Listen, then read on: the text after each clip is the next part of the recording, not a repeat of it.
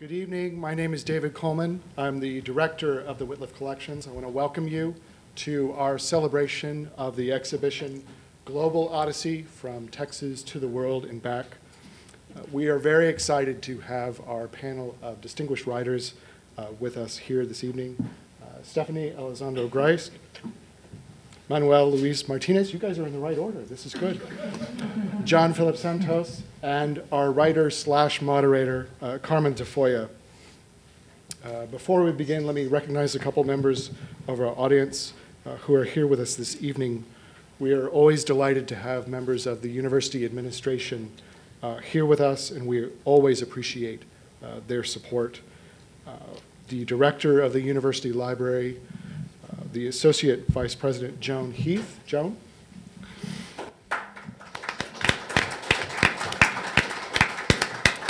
And the library's one of three departments, I think that's the term, that make up the Division of Information Technology, and we have Dr. Van Wyatt, the division's Vice President.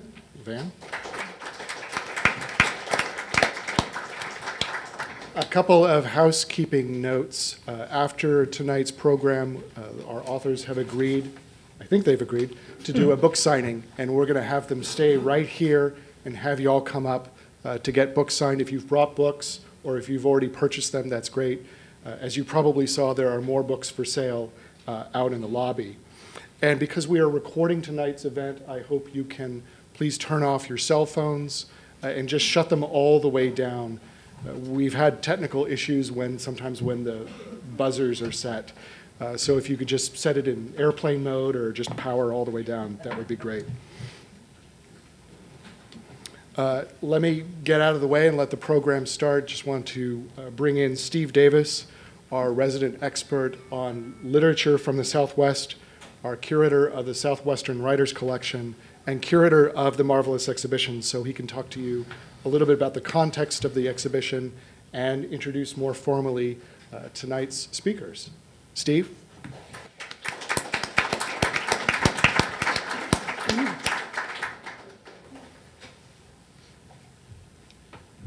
Hello, it's good to see you all here. Thanks for coming out tonight. Got a few books I want to show you as I talk.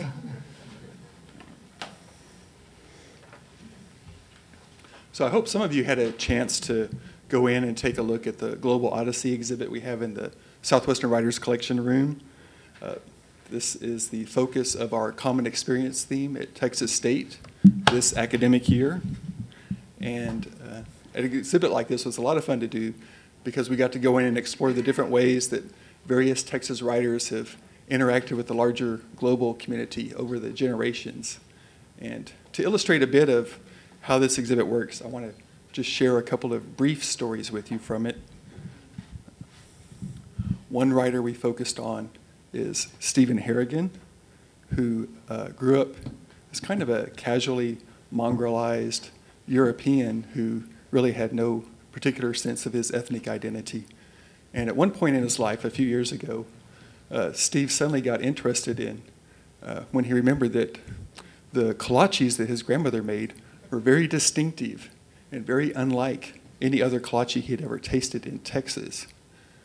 And from that question, Steve kind of embarked on an odyssey of his own, which eventually led him to the Czech Republic, a small village in the Czech Republic, where he reunited with a long-lost branch of his family, where he went to a bakery in the village and saw the kolache right there, took a bite, and was instantly transported back to his grandmother's kitchen when he was 5 years old.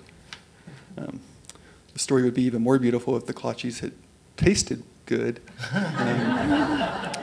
Steve himself described them as threatening, and he has probably set the world record for losing the most kolache baking contests in Texas. And we do have the grandmother's recipe on display as part of our exhibit for any of you brave enough to try that at home. And one other writer I want to mention in this context, too, is Catherine Ann Porter. Like many writers from Texas we've seen, growing up here, she was quite anxious to get the hell out of the state at the earliest possible opportunity. And she was a young woman in the 1920s, and she wanted to go to Paris because that's where all the action was. Hemingway, Fitzgerald, Gertrude Stein, everybody was there, and everything was happening. But she wasn't able to afford the trip. Another affliction that affects many writers, I think, during their careers. So Catherine Ann Porter went to Mexico instead, and it was there that she fell in with that great revolutionary group of artists, Diego Rivera, Frida Kahlo, the photographer Manuel Alvarez Bravo. And it was there in Mexico where Catherine Ann found her voice as a writer. And so that is a beautiful story. And speaking of recipes, we have her recipe for mole poblano, which she shared with family and friends, and I think is a little safer if you decide to copy down and try that at home. And for those of you who did have a chance to see the exhibition, you probably noticed that the 4 writers we have assembled here are the stars of that show. And it's such a delight to have you all here this evening. And I'd like to do brief introductions for each writer so we can get on with our program. First up, we have Stephanie Elizondo Griest, who traveled about 2,000 miles to be here this evening. Stephanie grew up in Corpus Christi, and she was quite anxious to escape, I believe. She studied Russian at UT Austin, made her way to Moscow as a college student, was living in Russia during the period where the Soviet Union had just kind of dissolved and society was in upheaval. And from there, she went to China and became a journalist for a year. Also had some adventures in Cuba, which she will deny if federal authorities ever question her about. And for all of those adventures kind of got wrapped up into her acclaimed first book, Around the Bloc. First book I'm going to show you tonight. This is for sale around the corner, courtesy of our university bookstore. For her second book, Mexican Enough, My Life Between the Borderlines, Stephanie journeyed into Mexico to get a more solid sense, really, of her identity as a person of biracial heritage growing up in Texas and not being as conversant in Spanish or even as comfortable in the culture as she would like to be. And so that resulted in this second beautiful book. Since then, Stephanie's become one of the major travel writers in America, or would you say writers of place in a way? Is that a way to describe that? She's been to 40 countries, has visited 49 of the 50 states, and I still don't know what you have against Kentucky. Is that the That's the one. Is it Kentucky? It's actually Hawaii. That's Hawaii. Okay. Everyone wants to send me My there. bad. So Stephanie is currently a visiting professor at St. Lawrence University on the Canadian border. And beginning in the fall, she's joining the University of North Carolina as a professor of creative writing. So please help me welcome Stephanie Elizondo Griest.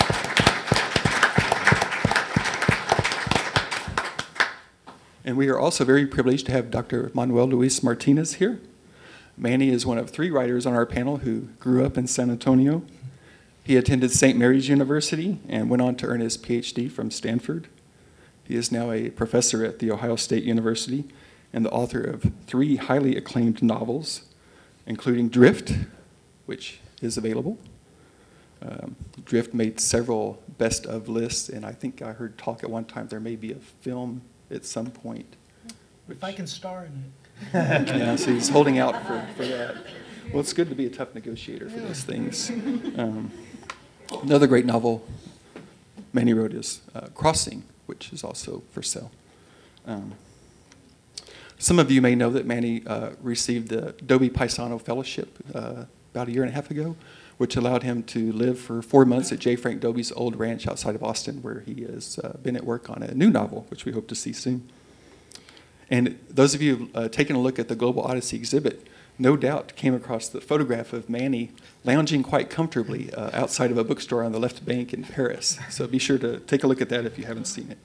Manny, we are so delighted to have you back in Texas. Thanks for coming.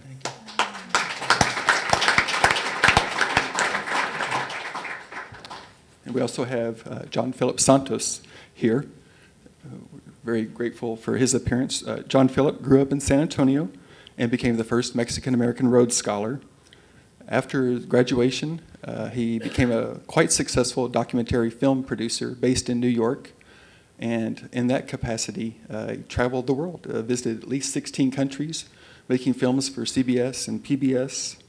And you'll see evidence of John Philip's travels in the exhibit, some great photographs, some cool Egyptian currency, a little notebook that he kept, But even as he was kind of circling the globe, John Philip was tugged by his family in San Antonio, his heritage, and he was drawn back, as many expatriates are at some point in their lives, I think, and began really a quest to uncover more about his family's heritage and history. And the result of that was this beautiful book, Places Left Unfinished at the Time of Creation, which was a finalist for the National Book Award.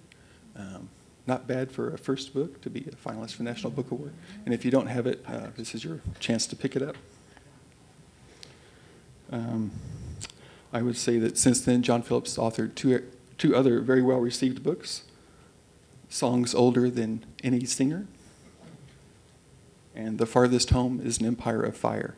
So if you get a chance, take a look at what the bookstore is offering tonight. It's a great opportunity to get these books signed.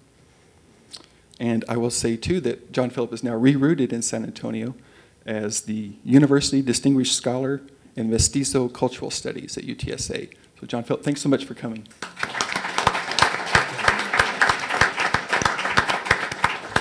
And finally, you'll finally be able to get on the program real quick. I'd like to welcome our moderator, Dr. Carmen Tafoya. This is at least the fourth and maybe the fifth time we've had Carmen here for an event at the Wittliff Collections, which I hope gives some measure of the high regard we hold her in. Carmen grew up in San Antonio and has become a groundbreaking figure in Chicano literature. She's the author of more than 20 books. She's widely regarded as a role model and a mentor to other writers. She's been published in several languages, honored across the globe. Her work has appeared in more than 200 anthologies. If you can imagine somebody who is that acclaimed, there she is. Carmen was recently honored as the first ever poet laureate of San Antonio by Mayor Julian Castro.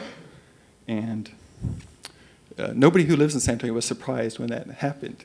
And it was Alex Haley, among the people who praised Carmen, who described her as a world-class writer. And we certainly agree with that, and we're so delighted to have you here tonight, Carmen. Thanks so much.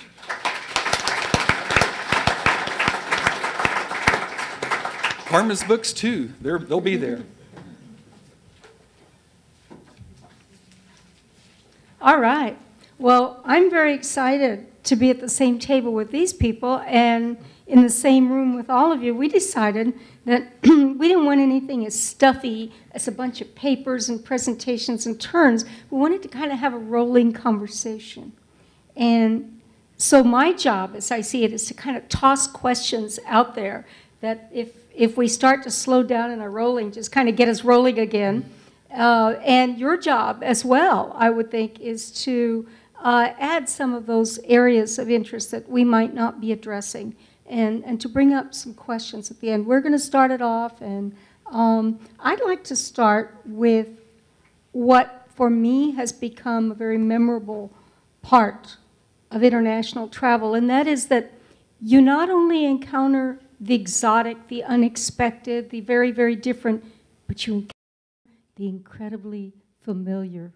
You encounter something that makes a connection with back home. So I'd like to ask us to start off by sharing experiences that are perhaps surprising cultural connections that we find while making global treks out from the sometimes green grass of Texas.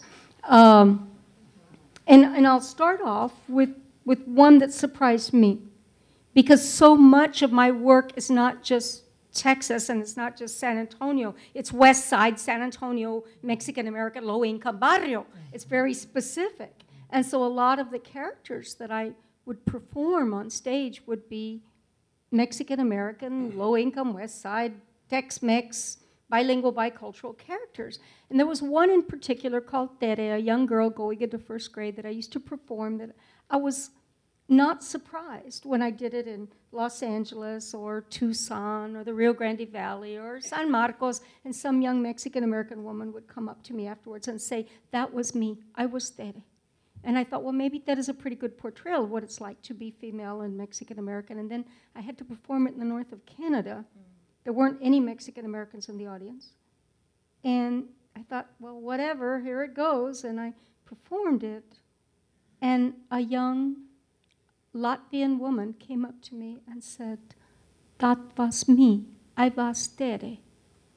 And then I performed it in the north of Spain, and I thought, they don't know anything about Mexican Americans. They're first-class citizens. They're Spaniards in Spain. I mean, what do they know about being minorities?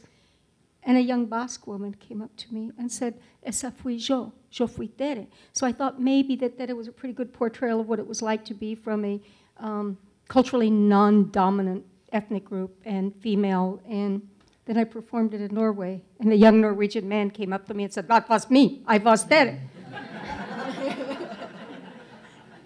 What are those moments? What is it that hits you when you're someplace far from home and you find something that somehow connects?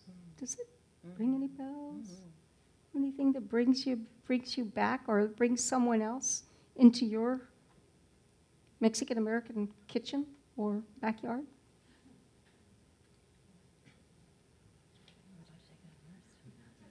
You want to go? Or? Shall I go? All right. So I would say the one that's actually coming to my mind the strongest is actually one that I'm experiencing right now. So at the moment, I live in Canton, New York. Anyone knows where Canton, New York is? Canton, New York. You do? All right. Yes. What? Okay. Canton, New York is basically a suburb of Ottawa, Canada. Okay. It is as far north as you can possibly get in the United States and still be in the United States. And I've become very intrigued. I'm actually writing a book right now about the U.S., Texas, Mexico borderland. So kind of like from Corpus Christi, the little triangle going down to Matamoros and Brownsville. So I've been studying that area for like 7 years now. And I'm finding incredible parallels with the Mohawk Nation, which is called Akwesasne, which is, they actually are bordering New York and Canada, part is in Ontario and part is in Quebec. And so I'm biracial, I'm half Mexican, half Kansan, half of me is from Kansas. And what I have found very interesting about being from the borderland, this is like kind of the perfect metaphor, right? I mean, being in the border, you're half here, half there. But I'm finding this exact same thing in this area that I'm living now. And in the Mohawk Nation, I've become very close friends with a Cree man who grew up a fur trapper as far north as you could possibly get in Canada. But he's a Métis, so he's half Native American, he's half Cree and half white. And so just finding that sort of duality has been really, really wild. So we spend a lot of our time talking about borderlands, and he's like, yeah, it's really great to be from the border because, you have a perfect excuse for having a split personality. Half of your world in this and half of your world in that. So I feel like I'm finding a lot of relationships, a lot of connections that I've been able to make in that particular part of the world, which was very, very, very surprising to me. I'll just start out by saying that, I grew up in San Antonio on the west side as well.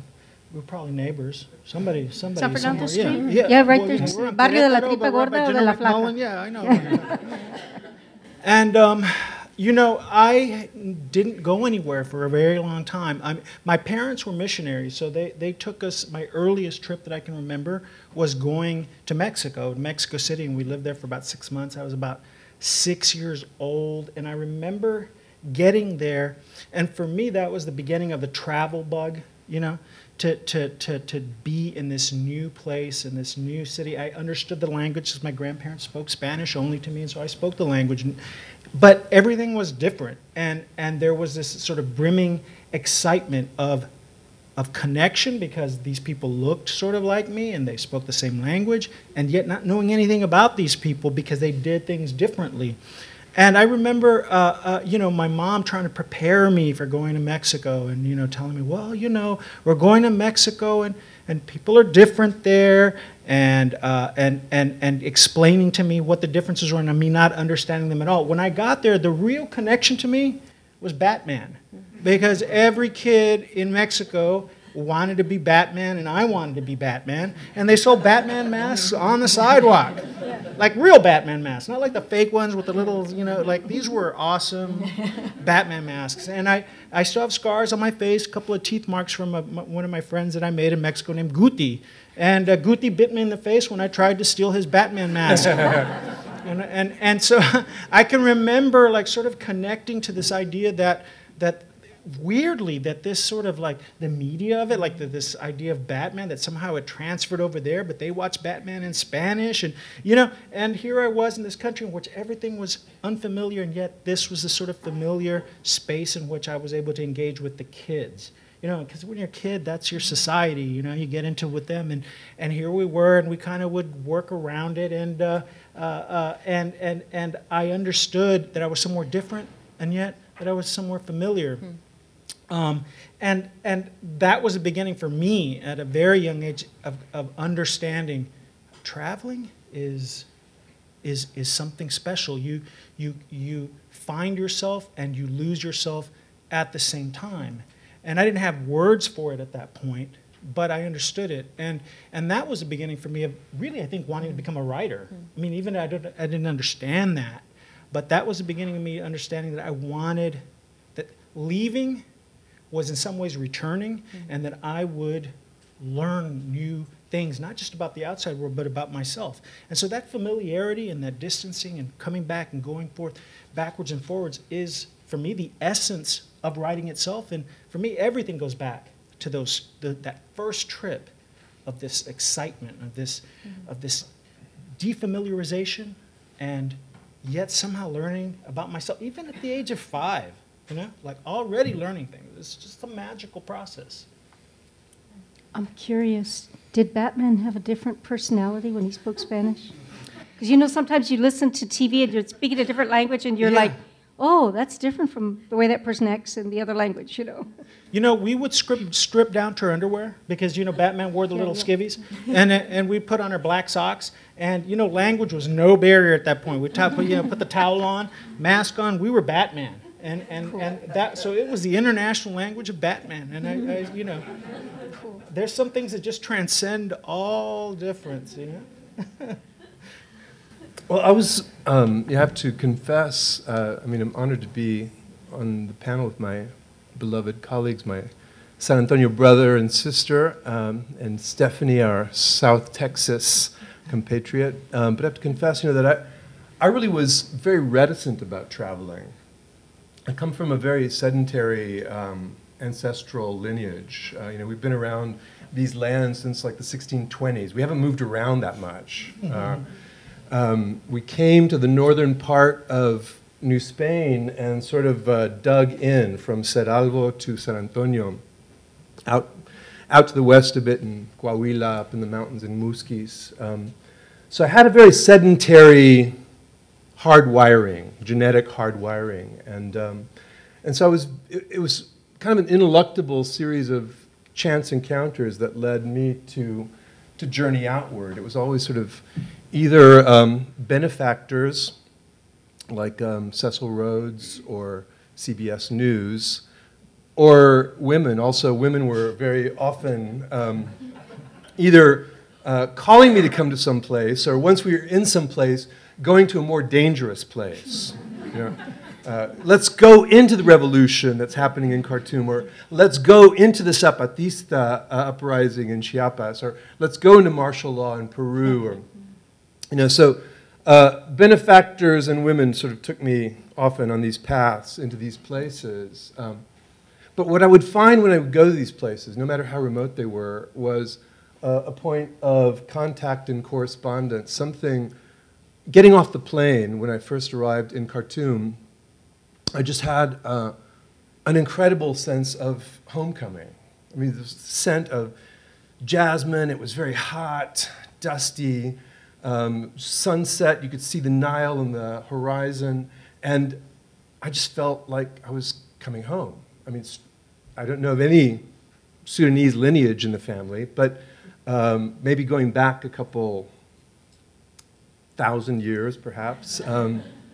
But finding that you could be connected to places often way out from where your experiences lay. So that's something that's mysterious that can happen wherever you go. I was going around in downtown Khartoum, and there was suddenly a Santos Cafe. I thought, I really am home. So maybe there are even some primos here that have started a Mexican restaurant. There were Portuguese cafeteros there. but other places where you feel a point of contact that is very filial. And experiences I had in Central America, making documentaries around the time of the Contra-War in Nicaragua, and seeing these battling parties on the border between Honduras and Nicaragua, who looked exactly like the people I'd grown up with here in San Antonio and South Texas. That we were part of this sprawling cultural polity that really went across borders, connected in these struggles of the poor against all of the oppressive forces set upon them. And then a place like the Israeli-Palestine separation barrier, they call it, engineered by the same people who were building the wall down on the US-Mexico border. And you find situations there that are exactly like what you see in Laredo, when people line up in Nuevo Laredo to come across for day work in Laredo. So there are these implicit connections for all of us that really sprawl the globe, whether they connect to something that's mysterious, past life experience, deep ancestral genetic memory, or something that is very physical, something that you respond to because of the experiences you had here in South Texas, this great crossroads of cultures. So we think of South Texas as being, we were often taught, maybe surreptitiously, that this is a hinterlands, but it's often the very hinterlands that produce the new civilizational visions. And that was often what connected me to places all over the world, was the sense of coming from a land between cultures, this privilege that we have in South Texas, that this is a place that has hundreds and hundreds of years now of contact between people, strangers to each other. And that's all kind of in our genetic, literary, imaginary soup. And we bring that to any experience when we kind of disembark from whether it's a boat or a train or a plane or automobile. It makes sense to me. And I think also one of the things that happens with our mixing, our cultural mixing, which is so ever present in Texas, we feel it a lot. We feel the language mixture.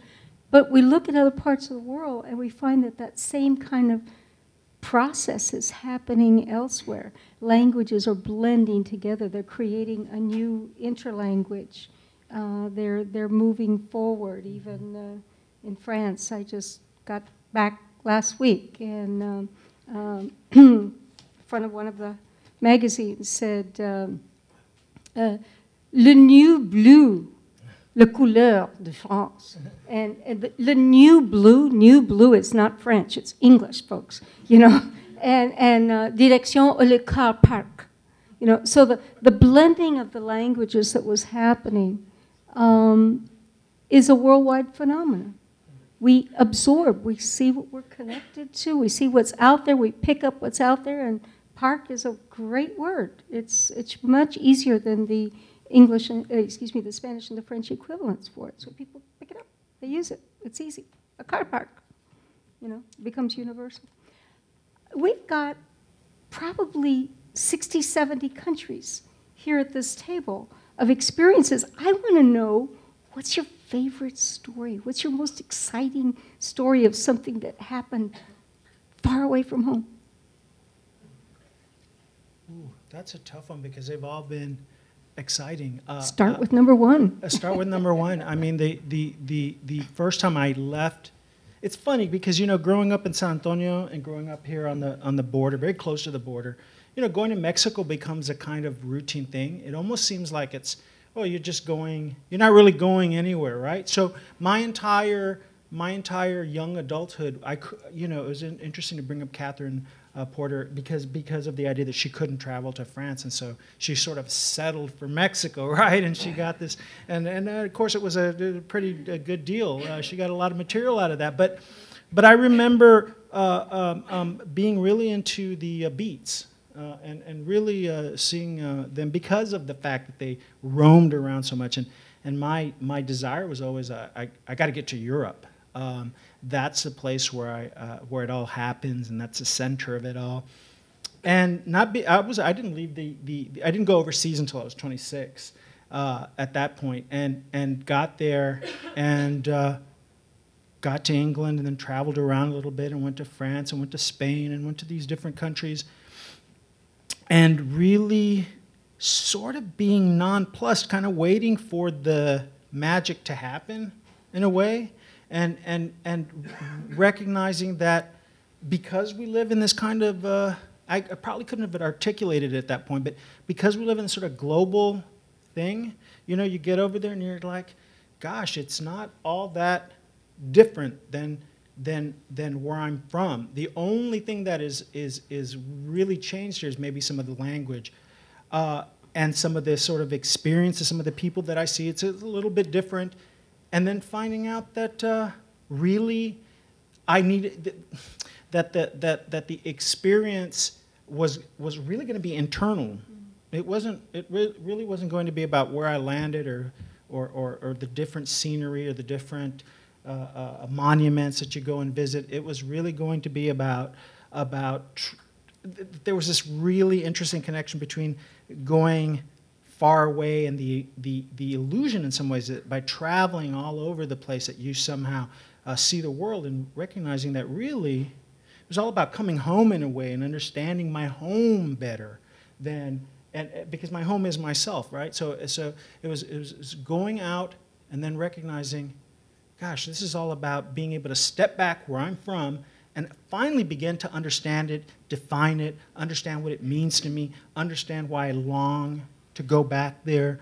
And it's really difficult to do that when you're right smack in the middle of it and you're in the arms of your family and your friends and your culture. And so you have to go out. But it's not so much about seeing the outside world. Hey, that's great. I'm not knocking it. But it's really about being able to go, geez, I want to get back there. I understand its value now. You know, I understand it as I get older and as I move around more. And to me, that is the essence for me of leaving, because I want to come back. You know?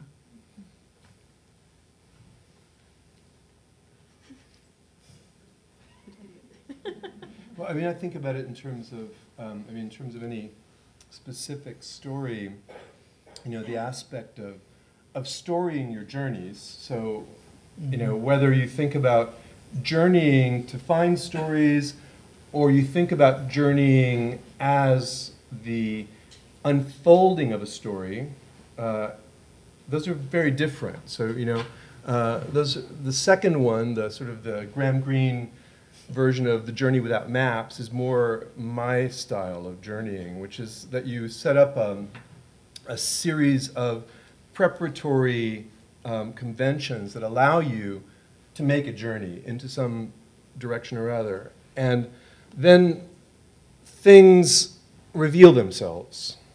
Things emerge. Things are unexpectedly brought before you. And that, for me, is the magic of journeying. I mean, also for me, you know, the legacy of the beats, of Kerouac's voice, of journeying and discovery, and Gary Snyder as poet ally, you know, they gave me a sense of how to sort out what Herman Melville had sort of set up for us as a kind of another version of journeying with a much more mystical and freighted set of conventions. And then my other two big influences in this would be Carlos Castañeda, that you can go into another version of the world when you're journeying. So not just the apparent world, but you can go into the extraordinary world, the inevident world.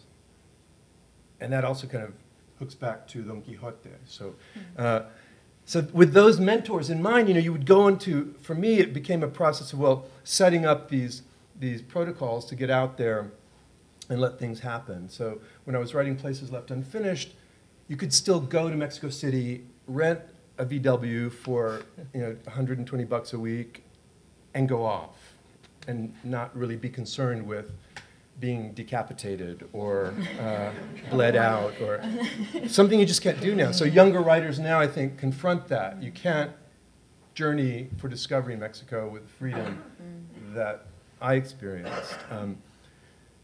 So how do you then kind of sort out what is allowable in the way of letting these things take place? And I mentioned earlier, on one occasion, this girlfriend and I, we had made some rather indulgent preparations to go spend some time in Chiapas. We'd rented a beautiful place. We'd been very busy in New York for some months, and we decided we were going to really indulge and get this place, beautiful setting. It was New Year's of 1994, and so on the road, we're driving down the Pacific coast from Puerto Vallarta to Chiapas, and the day before we're to arrive in San Cristobal. News on the radio that this band of militants have taken over the city we're going to, and we have to make a decision. Well, do we go forward? And carrying laptops, and she was very fond of jewels and various other kinds of accoutrements, and so we drove into the revolution. So, and that transformed the nature of that journey, and it was as if that was part of this preparation that we couldn't have expected. And then I'll just tell you one last story, the most recent strange event, which was that in the more recent book, The Farthest Home is in an Empire Fire, which deals with my mom's family lineage in the Texas Valley and the land that Stephanie was describing earlier, the kind of the golden triangle between Corpus, Laredo, and Brownsville, Texas's Yocnotapapa County. If you all have not traveled there, you owe it to yourselves to go into the Texas Valley immersively one time in your life. So that led me, the lineage of this family led me to Spain. And my mom's family had been part of the Escandon expeditions that founded many of the towns and villages of northern New Spain in the mid-18th century. So I was very involved in this family story in the Archivo de las Indias in Sevilla. And I find the family comes from Asturias in the northern part of Spain. And I'm wandering around up there, and there's an Archivo de las Indias, an old archive of the families that set out from Asturias, many who came to what is now South Texas. And it was in a little village called Colombres, next to where my mother's family came from, Llanes. So I made this expedition to this little village, and I get to this town. There's one train a day that comes in, one train that goes out. So I know I have this one day of work in the archive, and I get out of the train very early that morning, and I discover that this town of Colombres is at the very top of this mountain. And it's just starting to rain prodigiously, like huge downpour of rain. So I'm getting soaked, I'm trudging up this mountain, and a car stops. And door flies open, and this old man says, get in the car, get in the car. And so I get in the car, and he's saying, what are you doing out here in the rain? And so I'm going to the Archivo de las Indias, and he said, what are you doing at Archivo de las Indias? Nobody goes there, it's like a curiosity here. We don't know what that place is about. I said, well, I'm researching my family, and they were part of the Escandon expeditions, and he says, I'm Escandon. I'm Francisco Escandon. This is my family you're talking about. So those are these moments that you can't plan for. I mean, it then led to, we went to his farm. He had all these family histories. You can't plan for these moments, and I call it inadvertentism. That you only allow into the story what is inadvertent, what is unintended. Intention always brings some despoiling of the contents. Those things they only happen when you allow them to happen. You often have to wait a long time, so publishers get very impatient. It's 2 years overdue, and you're saying, well, I'm waiting for something to happen. These Something chance inadvertent. encounters. John Philip, you opened a can of worms, because I grew up in a San Antonio that was still influenced very much by the caste system, so that not so much inside the Hispanic community, but outside the Hispanic community, we were separated off by whether you were a nice Spanish boy or whether you were a dirty Mexican.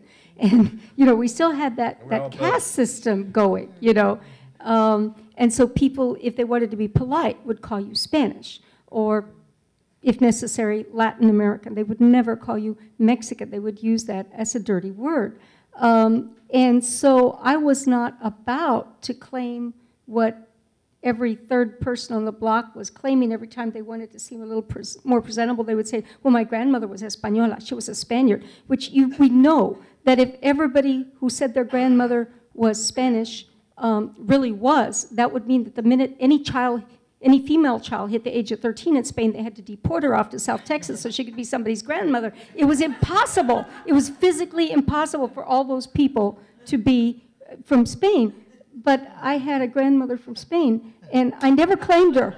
I never claimed her. I mean, it was terrible. I hid that part of my family because I didn't want to, I kept it in the closet, exactly. And then there were these international conferences on Chicano language and literature going on in Spain, starting in about, I think, 1998.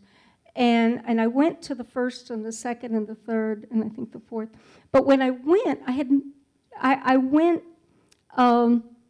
kind of thinking about Malaga, where my grandmother was from, and not really wanting to say anything to anybody because, of course, I'm not going to claim to have a Spanish grandmother. But I'm talking to the airlines, and they said, you can return through Madrid or you can return through Malaga, because that first conference, I think, was held in Granada, so we had to go through someplace else to get home. And I said, oh, definitely Malaga. And I said, is it possible to have a long layover, like overnight? And they said, sure. So I had a setup to where I left the conference, I would be able to go back to Malaga, for the first time in my life, spend part of the afternoon, the night, and then fly out the next morning back to the United States. In the back of my head, of course, was the fact that my grandmother and I were very close. I knew all of her family names. I knew all of her nieces and nephews. I knew exactly, when she had left Spain in 1912 and, exactly what had gone on. And so I thought maybe I could get a phone book and look in the phone book and find one of these relatives. It was crazy. It was a crazy idea, but I thought maybe I'd do it. And since it was only going to be light for a couple hours, I thought, well, I'll go take pictures. So the least I can take my elderly mother at home is some pictures of what Malaga looks like today. And I got this very fine taxi driver who took me all the way down. He said, no, I'll take you, up the hill, and that way you'll be at a hotel. So all you have to do is walk down the hill, and it'll be easier on you. And I told him, well, see, it's that my grandfather and grandmother left Malaga in 1912. They left Malaga, and they never came home. Everybody comes home to Malaga. How could they not come home to Malaga? Malaga is beautiful. Nobody doesn't come back to Malaga. And so he gets very emotionally involved. And so he's pointing out all these places. He said they would have gotten their passports right there. That was the old post office. This was it. He's pointing things out. I'm taking pictures. So I have all these pictures. So I've pleased my mother. I stick my camera back in my pocket. I get to the bottom and walk back and see a few things. And then I get the phone book back in the hotel room and start making phone calls, not thinking anything's going to happen. And on the very second phone call, I hit the right house. Because in Spain, you have two last names. So I'm not just looking for Moreno, I'm looking for San Millán Moreno. And so, the first one, I try and talk the guy into being a relative. He said, quisiera ser pariente. And the second one, I say, yo quiero hablar con el señor Ángel San Millán Moreno. And there's a moment of silence, and he says, sí. ¿Quieres Ángel el papá o Ángel el hijo? And I go, well, quiero el ángel, que tiene un hermano que se llama Julio, que se murió hace como 15 años, 20 años. Tenían una hermana también que se llamaba, and he says, Pepa.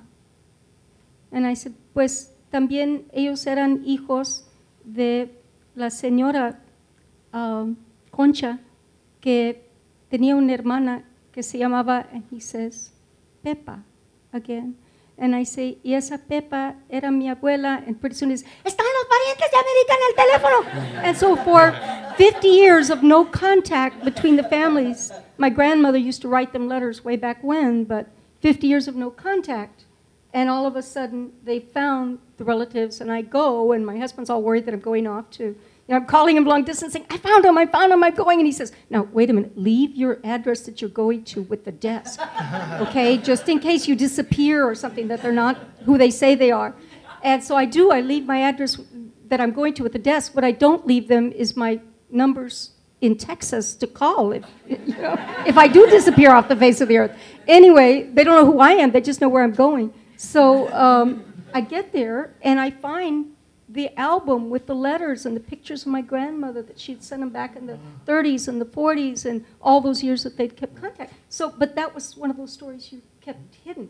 We were a traveling family, and travel was always horrible. My mother said, no, you travel far, far away and you never get home again.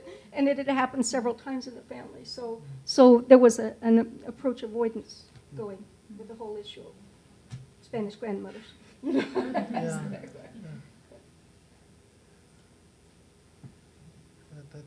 That really resonates. I went to Puerto Rico. My abuelito was from Ponce, and I had never been there. My mom's always wanted to go there, and and he migrated in early 1920s and married my grandmother. And he was always different because we were all Mexicans and he was Puerto Rican. And my abuelito was this really wonderful man, and he was a minister, and he traveled, but he developed Parkinson's, so he couldn't talk very well. But he had his different little trees that he would grow with mangoes and figs and plums and stuff like that that just didn't fit, and he didn't like the same foods we did. We just thought he was a little strange. And when I got old enough, I got the opportunity to go to Puerto Rico, and I was already, I don't know, in my early 30s, and I thought, I'm going to find Ponce. I was going to go to San Juan for a conference. I'm going to find Ponce, rent a car, and go and see where my abuelito was from, and take some pictures for my mother who's in the audience, and just see it and connect. And I drove with my now partner, my wife, Molly, and we went across, and I got there, and it's sunset, and there's the Caribbean. And it's so beautiful, and I'm going, gosh, connect, connect, connect. Abuelito, connect, I'm connecting with you, right? Let me feel something. And you know what I felt, and I thought it was in some ways in some ways it was more beautiful than a direct connection, was just the feeling of disconnection, the feeling of longing. Like I understood his longing, the absence of what he had missed, what he wanted, what he would have loved to get back to. And to me, that is the most bittersweet feeling of traveling. In some ways, it's what I've become addicted to about traveling, and that is to get somewhere and to go connect. You're somewhere different, exciting, and to just feel this sort of strange ocean of longing, not to necessarily get back, but just of being where you are at that moment and not being there at the same time. And for the first time, I felt connected to my abuelito, not because I was in his birthplace, but because I understood this feeling of profound displacement, of alienation, of kind of sadness. And I just thought, like, I could relate to that because I, as an adult, have had to do that. I've had to leave everyone I love, the place that I grew up, the place that is me.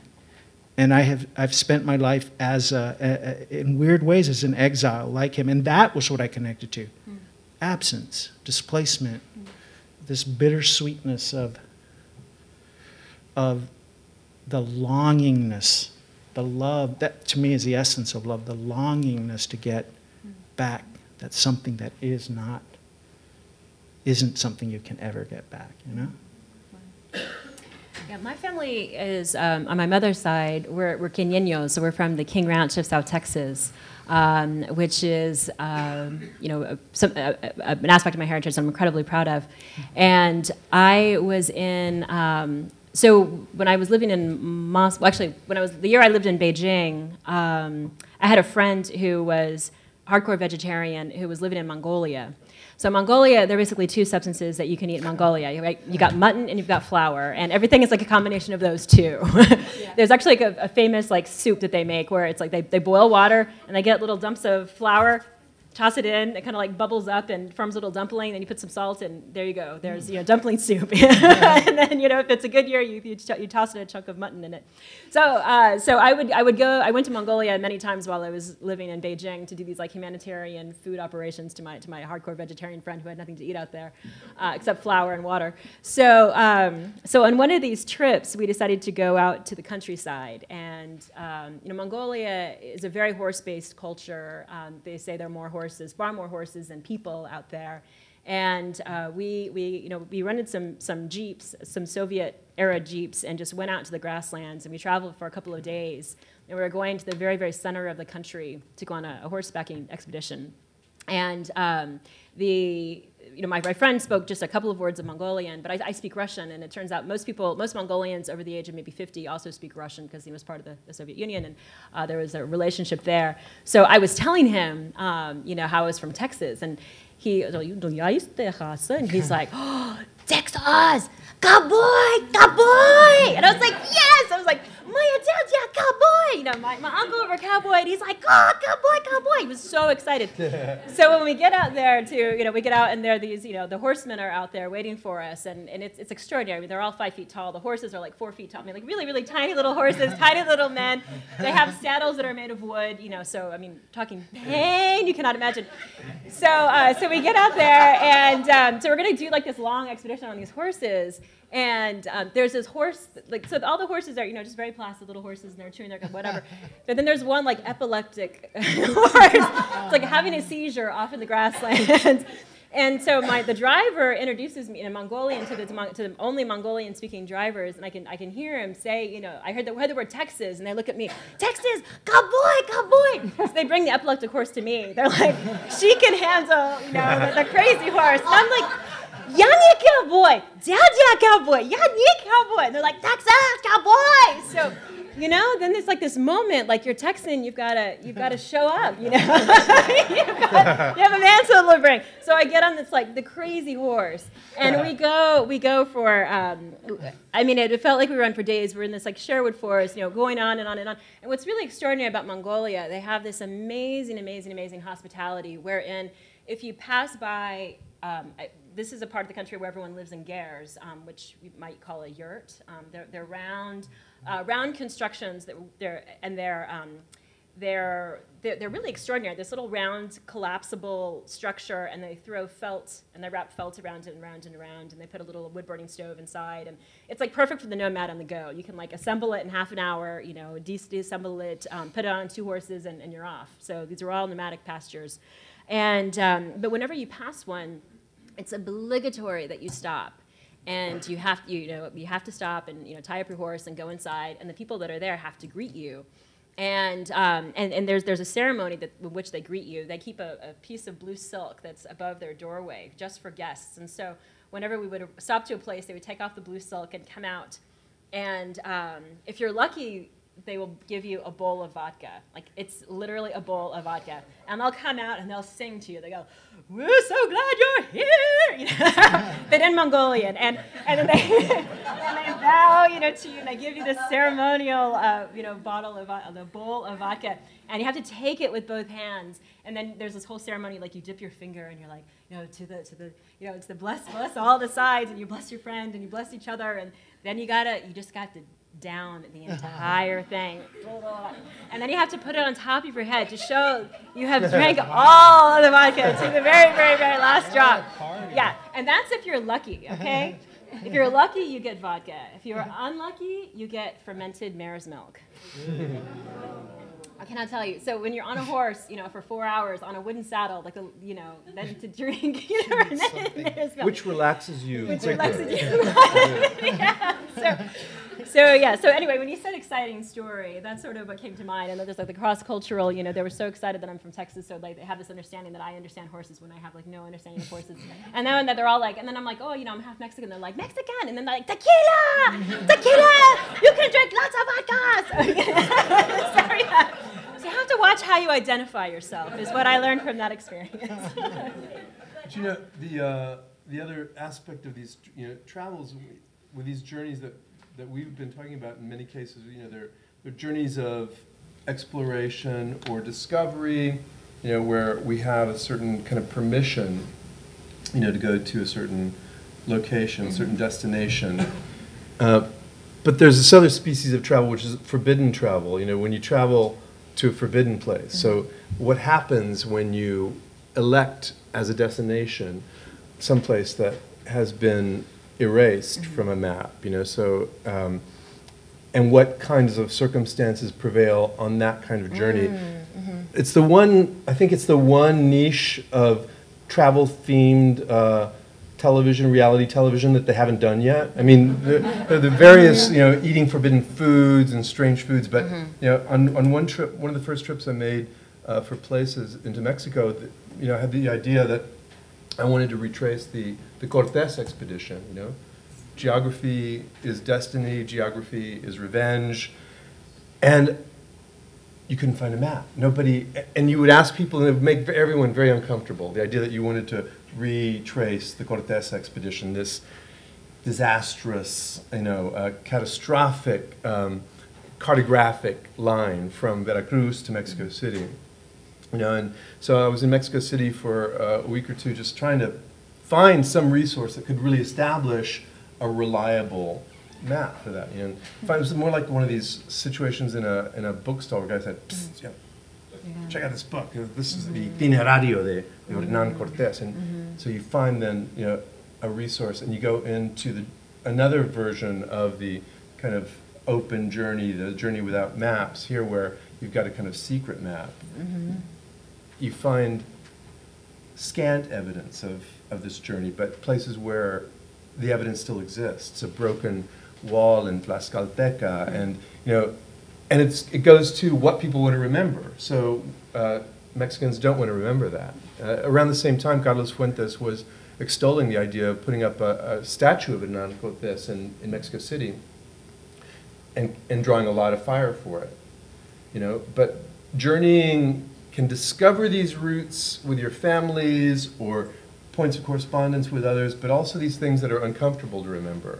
These places that take you to something dark about ourselves, our shared humanity. Traveling into Northern Ireland during the summer of the hunger strike. I was leaving Oxford, and people said, "Well, you're going to Ireland. You're going to go to Dublin. You're going to the 12 Bends in Kilkenny." And I said, "No, I'm going to go into Belfast. I'm going to go to Northern Ireland." And it was as if I was taking this forbidden path. So those also have a role to play.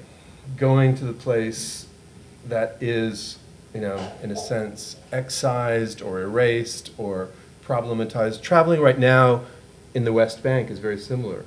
If you want to make a trip into occupied territories, into territories that are in dispute, the Texas-Mexico border is another good example. There is a place for that too in our stories, how we make our journeys and what we draw from them. It reminds me of a story of a couple of friends of ours, Jewish friends, that had decided to go to the Mideast. They started with Jerusalem, but then they started traveling around. And one of the worst evenings they had was an evening when it got a little late on them. The sun was going down. It was almost Sabbath. She had a short-sleeved T-shirt, which she thought was non-controversial. It said, "Peace." And she got the dirtiest looks everywhere they went when they would see the word on it, because it had a different symbolism. Who are you? If you say peace, you mean you're going to make the treaty go your way. Your peace means an end to us. And so here was the word peace being one of the most dangerous, controversial things she could have worn on a T-shirt, and she didn't realize it. So. It's fun. On the flip side of that, in 2008, my wife and I went to Paris, and we had worked really hard on the Obama campaign. And so we were sporting our Obama T-shirts the whole time. There were like a big collection of them. And we were treated so well every time we went. So we were, Obama, Obama. I was like, wow, hey, it's a great time to be in Paris. They were in love with Americans that year. But you're talking about the forbidden places. Just to really quickly, what I have learned really, because I've spent enough time traveling outside the U.S. and in the U.S., is that for me that as I get older, the more interesting forbidden places are right here in the United States. Like, I've spent so much time in the last 4 or 5 years recognizing, working with migrant kids in colonias and in places that you're not supposed to go, or that you're supposed to ignore, or that are supposed to be invisible. I mean, there are forbidden places right here in San Marcos. There are forbidden places in San Antonio. There are forbidden places in Austin, whether they're under the bridges or they're on the wrong side of town, or they are places where we are told. I'm living in Chicago right now. That is a mystifying place to me, because I live in Lincoln Park, which is nice, but if you go 4 blocks over, it's not nice. And if you go over here and don't go here and don't go there, and it's crazy to me that you're supposed to negotiate this stuff, and that these borders and these danger zones are right here, and we don't even understand our own cities. We don't understand our own geographies, and we're divided amongst each other. It's maddening. I find, as I travel to other places, I find that the idea of borders and separation and differences, they don't have to go anywhere. They're right here. They're right here. I mean, the places I'm afraid to go. Why am I afraid to go there? I go back home sometimes, and I go. My mom lives very close to the west side. I still go there, and I find myself sometimes going, like sketchy, going, what's happened to me, Why are these places right here forbidden? And talking about that connection to the outside world and the inside world and our localities, I go, those divisions, you don't have to travel that far out to start to There's a recognize. gonzo, the gonzo spirit, the so-called, gonzo journalism, the orientation where you go into those places. Yeah. I mean, and we've probably all met people who do this. I mean, who do this for a living. And when you encounter them in some distant part of the world, you think, I got to get out of here. If they're here, I've got to get out of here. There was a group of people I would see in these various places, coups, wars, revolutions were in the offing. And you knew, I mean, that was not what I was there for. But some people elect to do that. Our Texas, now Arizona-based writer, Charles Bowden. So I choose not to be around gunfire or bombs. I mean, I've often been around them, but unexpectedly, and I try to get out as quickly as possible. But another kind of journalist, another kind of writer, another kind of traveler goes to those places, and I give them many props, just in terms of their courage, their willingness to be at risk. If you drive 3 hours south from where we are today, you're in that world right now. Unfortunately, if you want to go to Tamaulipas, if you want to go to Coahuila, if you want to go have lunch in Piedras Negras, you're in that world again. So it pops up. These are places that, growing up, at least, in my time, were very safe. North Mexico was uniquely safe. Of all places in Mexico, and most of Mexico was safe. But now it's part of this territory that kind of traverses the globe, these zones that you go into at some risk. And I always wonder about the people who want to do that. I mean, I saw them most often. They were videographers, so camera crews. And they were camera crews that specialized in what they call the bang bang. And they were the ones who, if you saw them around you, you knew you were in a bad place. Whether, in my case, it was Khartoum and Chiapas and Peru and Nicaragua. I was there for other reasons, looking for something that I thought was kind of underlying things that were taking place, underlying the war, underlying a revolution. But there are some people who are there for that sense of action, the sense of danger. My ancestral, that kind of sedentary ancestral spirit that I talked about earlier, always tells me to get out of those places as quickly as possible. The unfortunate thing is that sometimes you're in those places and you can't get out. I mean, whether it's New York City in the days after 9/11, or Khartoum after a coup, or and then you have to really sort out what your role is and what is being revealed to you as a writer, as a filmmaker. Yeah.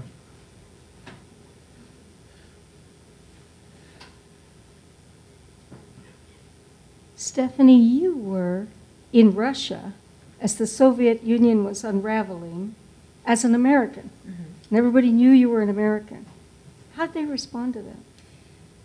Wow, that immediately brings up one anecdote. So I'd been there for maybe 2.5, 3 weeks. And I had befriended, at the time I was a student at UT Austin, and I befriended a Russian exchange student while she was studying in Austin, and so she wanted me to come out and visit her as soon as I got to Russia. She lived in a city called Nizhny Novgorod, which would entail like a 6-hour train ride. And so the way the Moscow metro system works, they have these really extraordinary escalators, and when you're at the top of them, you feel literally like you're descending into hell. I mean, it's like they go so deep into the earth, and when you're halfway down, you cannot see where you came from or where you're going. I mean, you go deep into the bowels of the earth, and there's a little babushka, a little grandmother who's in her little metro uniform, and she sits there's a little box at the very bottom. And she just sits there and she's like, "Уважаемые пассажиры, налево, налево." She's like, stand to the left, stand to the left, stand to the left. So she just basically yells at the people about, proper etiquette behavior on the escalator. And there's a big button. And so if she doesn't like what's going on, she'll press the button and then it'll stop and people will like half fall off. And she's like, "I told you, move it," So she's directing traffic from her little box. So anyway, so I get to the bottom and I'm disoriented and I have my train ticket. My train's going to leave very soon. So I'm like, I don't know where I'm going. And so I knock on the little box. I'm like, who better to ask but, this woman who's completely in charge. And I was like, "Извините, пожалуйста, но я не знаю, где Нижний Новгород, там и там. Like, how do I get to Nizhny Novgorod? This way or this way?" And she looks at me and she goes, "Откуда ты? Where are you from?" And I was like, я из Техаса. Like, I'm from Texas. And she's like, "Ты американка?" And I was like, да. "Ты американка?" "Да, американка. Ты американка?" "Да, американка. No, good here, Nizhny Novgorod, this way or this way." And she gets out of her little box and she grabs me. And she's very small woman, so she can only reach to my shoulders, but she's aiming for my neck. And she grabs me and she begins to shake me. And she goes, "Americanka, it's that American, get out of here." And so she just starts, screaming and shaking me. And all I'm trying to do is I decide which way to turn. And she's, and it was an extraordinary moment because, it's 1996, so the Soviet Union has collapsed 5 years prior. This woman has seen all of her life savings dissolve overnight. This woman has seen this ideology that she'd probably worked for her entire life, or, that her parents had worked for, something that she completely bought in, now into dust. And she sees me as the symbol of all of this hardship. And I'm at the moment also seeing her the source of, all of my art. Moscow, it was a really, really, really difficult time to be living there. It was, anyway. So we're both suddenly taking our anger out on one another, what our respective countries have done to one another. Me for this, very stressful, period of my life, and her, this, incredibly, long generational period of her life. And so I find myself, putting my arms around her, and also, so we're both suddenly, struggling with one another and yelling at each other. She's yelling at me in Russian, I'm yelling at her in English, and we're like, "Ah!" Just sort of getting it out, and then it's like this moment of intensity, and then at one point she's kind of kicking my legs, and then she just because she's not having much success with my neck, and then she just drops, and I drop, and we're exhausted, and she goes, "Nizhny Novgorod, what the?" It's over there, and I was like, "No spasiba," and I take my luggage and I just walk away, and passing the night. And anyway, that's what Moscow was like in 1996. Wow. Yeah. Sounds like the Cold War, like a sort of microcosm of it. Yeah.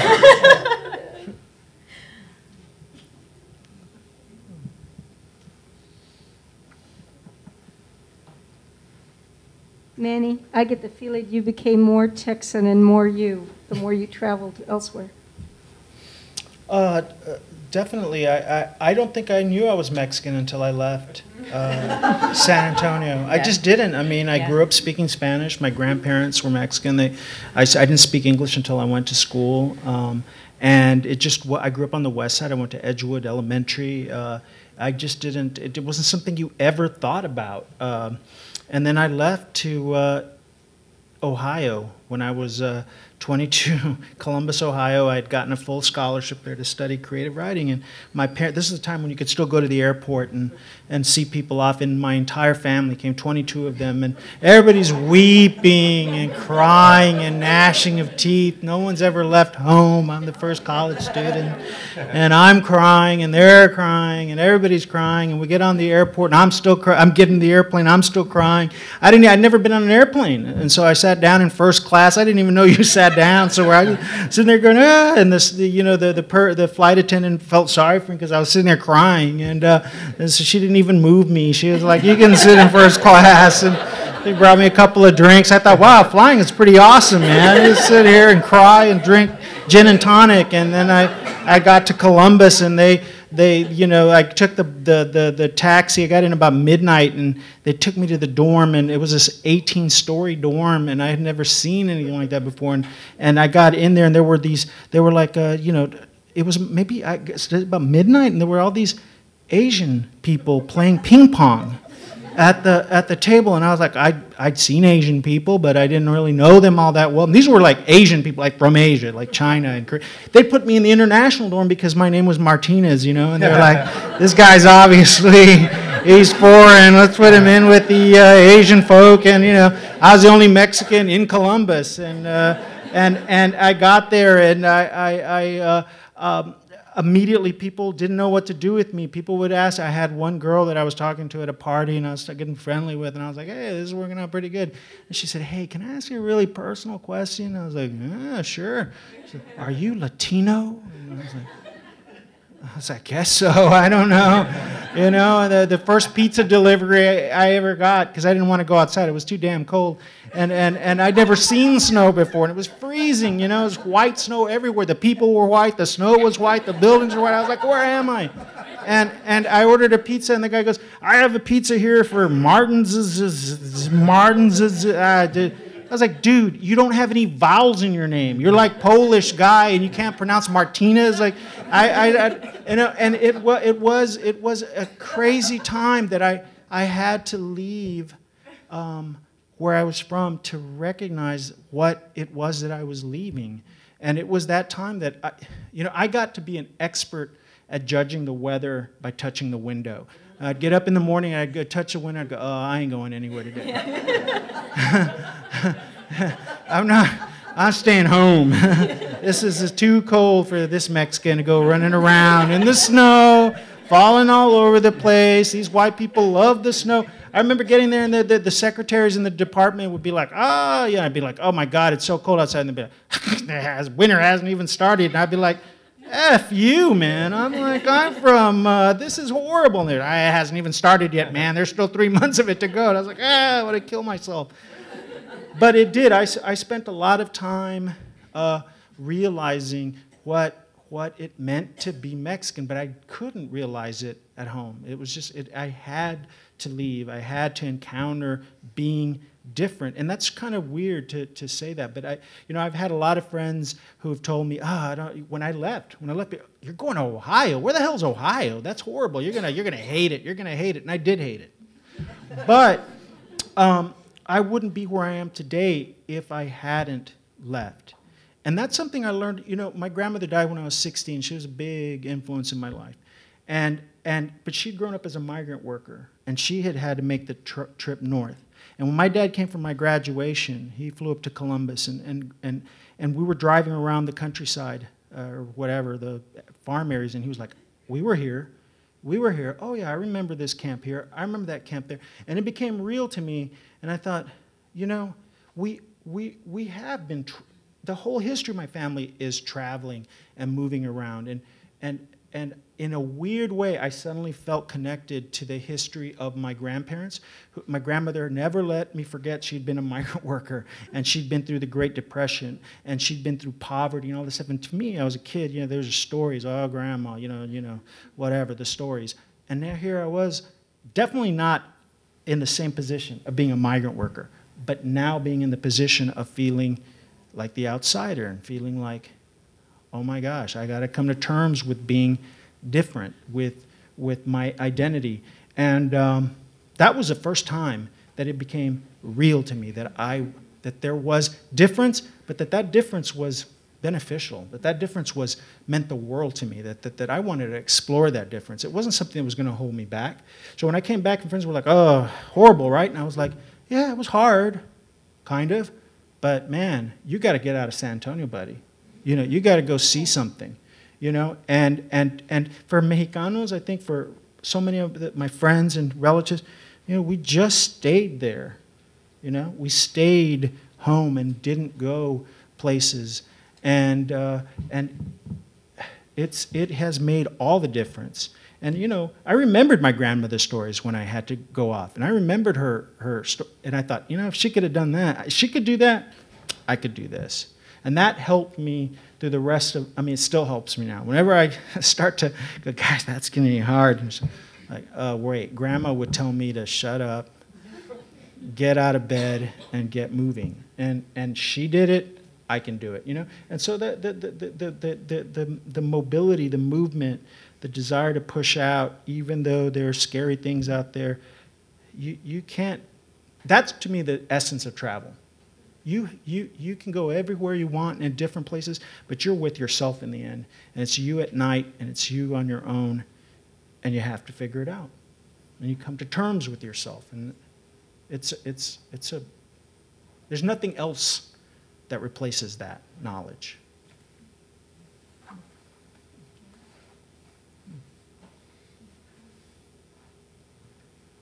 Are there questions that you would like to ask us to address? I mean, you answered a lot of it right now. We're two Chicanas, we're here in our mid-20s trying to finish up our master's in Spanish literature. I'm from Brownsville, she's from Mission. We heard from you, I want to hear from the rest of you. Where were you during your 20s? When was the first time you lived abroad? How did you decide you were going there? Where did you go? Was there any type of sense of like failure when you got there? How was your experience living outside your comfort zone?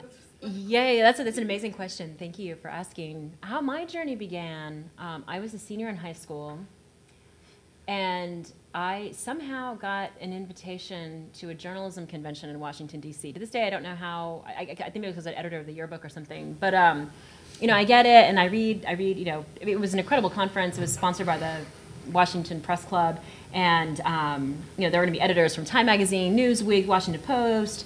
Reverend Jesse Jackson was going to be there. You know, this is very exciting for me to get this invitation, but I was like, oh, it's $500. I can't go. You know, so I kind of tossed it in the drawer. And then maybe a month or so later, I'm cleaning out a drawer. I see it, and for some reason, I just have this like this almost premonition. I'm like, I need to go to this conference. So I go to my mom. I'm like, Mom, conference, you know, and she's like, you know, and she ends up making me an offer. She says, if you can raise the money, I'll give you frequent flyer miles to go. So I ended up, you know, anyway, so it's this long journey of like, you know, okay, I need to go. So who am I going to ask? I end up going to this, you know, a law office, all these Latino lawyers, and I go from one to the next to the next to the next, and I'm like, oh, you know, I really want to be a journalist. You know, this conference will show me how. And they're like, okay, Mija, here you go, $50, you know. So you know, so I went around, you know, really worked La Raza angle, which was amazing, and La Raza really, you know, came through for me. And so the whole community of Corpus Christi like sent me to this conference in Washington, D.C. And the keynote address opening night was given by Charles Beerbeyer, who was a political correspondent for CNN. And he gets up and tells the most extraordinary stories I'd ever heard. He'd seen the collapse of the Soviet Union, the fall of the Berlin Wall, you know, riots and revolution and coup d'etat. And the entire time he was talking, I was just thinking, wow. The only thing people will get out in the street and shake their fist about in South Texas is football. You know? I want to go where this man has been. So he just tells these really exciting stories.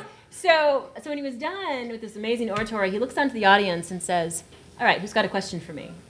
And I, you know, ran to the front of the room and grabbed the microphone, and I said, I have a question. I want to be you. What do I do? And he looked at me and he said, learn Russian. Next question.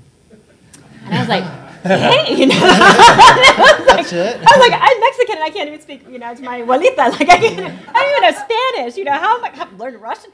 You know, and this was like 1992, right? My only associations with Russia was like, you know, the Cold War, communism, cold weather. Why would I want to go there? It was the evil empire. But, you know, I was, 17, 18 years old, and I was old enough to recognize that, you know, most people, when they give you life advice, they say these very, you know, things that sound really beautiful, but they're not concrete, like, pursue your dreams, and, you know, you can do whatever you want to do, and da-da-da. So I've been getting a lot of those kind of motivational speeches. But this man was like, learn Russian. Go. Yeah, you know, next question. So I was like, all right. So that's really what began the journey for me. There's no way I would have studied Russian, but this man told me to, and I was like, okay, that's specific. So when I went to UT, I mean, I knew I was in trouble the very first day. The professor walks in and says hello to us. Does anyone out here say hello in Russian? Здравствуйте, да. But how do you say it in Spanish? Hola, right? Four letters. Yeah, okay. Здравствуйте and hola. Anyways, I was like, I am so done for, but I stuck with it for 4 years. So that's really how the journey began. It was just something very offhanded that someone said. And I think that, I mean, I took him very literally, learn Russian. Okay, I will learn Russian. Yes, going for it. But I think he just meant do something out of the ordinary, do something unexpected, and don't feel limited by anything. And that little voice has just stuck with me now, you know, all of these years that I've been traveling. And something else I want to say, you know, I was always under the impression that one had to come from means to travel, and I've actually found just the opposite. I feel like not having a lot of means, it makes you very resourceful, and there are a lot of scholarship opportunities for people that don't come from, you know, from great luxury. So yeah, if you want to travel, it's just the desire. And the pursuing of the desire. So don't let anything hold you back in that regard. You know, you really can go for it. And I mean, I'm really living proof, and I'd be happy to talk with you afterward. You know, I've kind of become like a professional grant writer for like my own little self. You know, I'm like the corporation of Stephanie Elizondo Griest. I'm like, I'm able to, you know, all the countries I've been to on someone else's dime. For the most part, you know, through writing and through travel grants and things like that. So yeah, go for it if that's what if you're feeling yourself being called. That is the best way to travel, on someone else's dime. Yes. Oh yes. Yeah, I mean, I mentioned earlier that, you know, much of my journey into the world has been because of women, and you know, when I was a senior at Notre Dame, this philosophy professor named Sheila Brennan said to me, you know, what are you planning to do after graduating? And I was really at the apex of my Tex-Mex nationalism at that point. I was committed to the idea that I was incensed that Chris Strachwitz, a German immigrant, had come in and mapped and recorded and assembled and anthologized Tex-Mex music, and I wanted to come back to Texas and work in that region around kind of border balladry. And she said, you're going to get a Rhodes Scholarship, you're going to go to Oxford. You're not going back to Texas right now. And I thought, yeah, I'd never heard of a Rhodes Scholarship. I thought it was a ROAD scholarship, which sounded very good. And that's how that began. But you mentioned, you know, when you get to these places, how do you feel, you know? Coming from San Antonio, coming from the world that we grew up in, I never felt a part of an excluded people. I never felt a part of an oppressed people. I felt a part of an ancient tradition. So I knew what this was about in Oxford. I said, you got an ancient tradition, I've got an ancient tradition. You call me Santos, you think I'm Greek or something, but I've got another story. You know, it's an ancient Mexican story. It connects to the indigenous world. It connects to Iberia, and there began, you know, a dialogue with that world. You know, and then I, at a certain point, come back to San Antonio, and was settling in for another kind of Tex-Mex trance spell at writing for the newspaper in San Antonio. And another woman, a woman who was an executive producer from CBS News. We met at some point. I was trying to make a film about Texas ancestry, and she said, "Well, come make that film, you know, for us." And so that took me to New York. And so, you know, there have been these spells where I was kind of coming back to San Antonio, settling back in, and then I would go off again. And that one lasted 22 years, you know, and at a certain point I was realizing, well, I'm writing about this world down here, and I'm freezing my ass off in Berlin. I'm in a frozen cabin in Yaddo in upstate New York. There's something wrong with this picture. You know, I mean, I continue to be obsessed with these stories in this world, and that's when I decided to move back in 2005. You know, so kind of well into my story. You know, but I think coming from the world that we come from in South Texas, it's possible to go out to anywhere in the world and have a sense of not only being open to their stories, but that you have a story that you're bringing from Mission or from, where did you say you were from? Brownsville. I mean, you know, these are places that the world is waiting to hear from right now. You know, Brother Domingo Martinez, who just was a finalist for the National Book Award for his Boy Kings of Texas. I don't know if you, the National Book Awards evening, the awards evening, the chair of the nonfiction panel was giving the award, and he took this very unusual tack, which was that he, rather than just announcing the winner, he decided to describe the book that had won. And he started describing, this is a book about a place between worlds. And so that eliminated 2 or 3 of the books from the list, but not Domingo's book. And this is a place that deals with the people whose stories have been neglected by all of us. And that maybe eliminated 1 or 2 other books. And it turned out to be a book about the Mumbai slums. But it was interesting that, you know, well into this guy's decision to describe the book rather than name the winner, that this story was still part of what could be either Mumbai, Brownsville, Nairobi, etc. You know, so maybe, you know, there's been a tendency for some of us to internalize the sense that we come from a land of the, you know, hinterworlds, when in fact this is the world that needs to speak now. To onward with that. You know, running so strong in what Manny keeps saying about, you know, the most alien places right here, the place we have to discover is here, and what John Philip is saying is, you know, it's all here, and Stephanie's talking about you know, comfort zones and moving out of those comfort zones. It seems like it's all running on the same parallel, that we carry inside ourselves that which is familiar and that which is exotic. So when I think about, you know, moving far, far away to a whole different point in my life, moving out of my comfort zone, talking about going off to college 45 minutes away from where I grew up, because I grew up in San Antonio. And I grew up in San Antonio, where San Antonio is very Mexican-American. I don't care what side of town you live on, you can't escape Mexican-American. If you live in the white side of town, you get a lot of whites and high income and a lot of Mexican-Americans. And if you live in the middle class, you get the Mexican-American in the middle class. If you live on the poor side of town, you get the Mexican-American poor side of town. But it's just a very Mexican-American community. It's kind of integrated through everything, despite the ongoing biases that still exist. But when I went off to college, even though it was only 45 minutes away, it was a whole different world. It was a Lutheran college, for one, so most of them were either Germanic or Nordic in background. I didn't understand that at 18 years old. All I knew was that everybody was blonde. And I thought I knew what the world looked like. I'd been through high school. I'd been around Anglos, as we call them in Texas. I thought half Anglos were dark-haired, and then there were some that were brown-haired, and then there were a few blondes.